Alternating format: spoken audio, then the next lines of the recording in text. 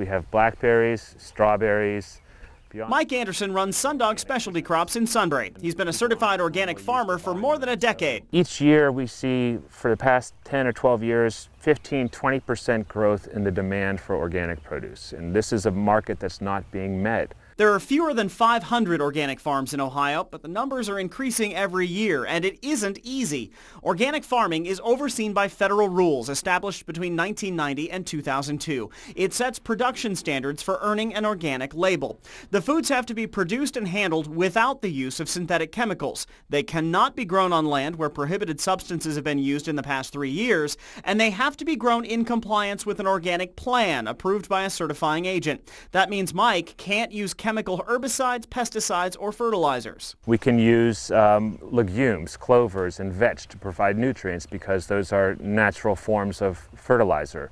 We can use lime, which is mined from the ground, or other kind of mined minerals or rock powders to provide nutrients. A chrysanthemum derivative makes a natural insecticide, and in the greenhouse, Mike uses ground fish powder to give the plants nitrogen. That stinks. A lot. In place of a chemical. This soybean powder with molasses is a good fertilizer. The rules are stringent enough that Mike could lose his certification for something as simple as an oil drip from the tractor. Organic livestock and dairy producers have similar rules. The organic milk cartons say the cows have not been treated with hormones, but it also says there's no difference in milk from treated cows. The whole process is verified by an independent inspector. Mike agrees with nutritionists that there isn't much nutritional difference between organic and non-organic foods, but he sees organic farming and eating as a healthier way to treat the environment and our bodies. Marshall McPeak, NBC4.